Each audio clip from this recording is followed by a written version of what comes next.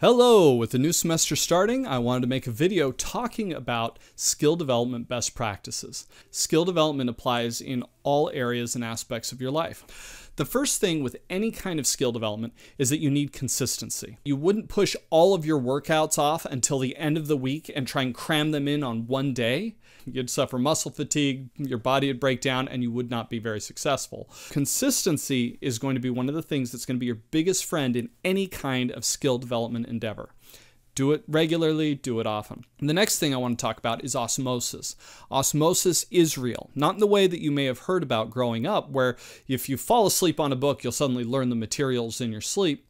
What it actually is it's giving your brain time to process information so you are able to make connections in ways that you otherwise couldn't. Making sure something's top of mind, giving yourself enough time to rest on a subject so that the neural pathways can be developed and those connections can be made to help you better understand things.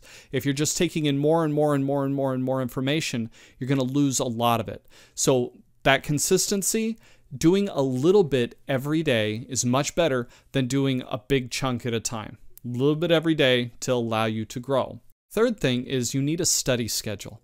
In the same way you wouldn't go to the gym just haphazardly once in a week to maybe kind of figure things out. If you want to be successful, you need to do it regularly and with a plan. For most types of skill development that I teach, I recommend the following. First, your first day, you do what you need to in class, go home that evening, check some notes, just kind of review what you've covered, and then sleep on it. What that's going to do is it's going to act as a primer to get you in that mode of, wow, here's this new information. I may not know it all yet, but I'm started on it. The second day, you review the materials again, you go through any additional readings and studying that you need to, and start some of the practices and techniques in addition to that to help kind of cement what you got the day before. The third day, that's when you begin your assignments related to the information. You've had a couple of days to get primed for it, start digesting it, and then you start working through things. The fourth day, you finish up any assignments, and you finish kind of wrapping up what you've learned about any tools or materials or skills that week. Now you've still got 3 days left. Here's what you do with those. This becomes your opportunity for mastery. Do a little bit with the skill set, but this time, do it on your own projects, in your own way, exploring the subject, but outside of whatever it is you just learned or that was built for you. As part of that, I want to talk about the fourth thing, fail hard.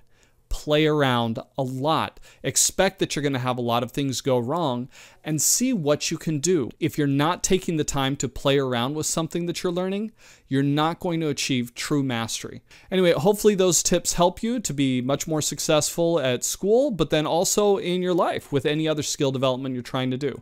Hope you have fun. Bye.